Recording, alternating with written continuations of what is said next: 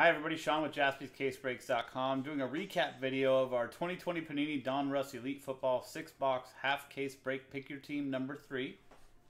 We had some nice stuff come out of this break. We did have some points come up, so that's going to Rocio Hami. But Taysom Hill out of 25. Ezekiel Elliott out of 24 die cut. Jalen Reagor out of 24 die cut. Colin Johnson out of 24 die cut. Mike Evans out of 13. And a Drew Brees 1/1 tidal waves. Very nice card there. Relics, we had Jared Goff, Ezekiel Elliott, Ickey Woods, Adam Thielen, DK Metcalf, and Drew Lock.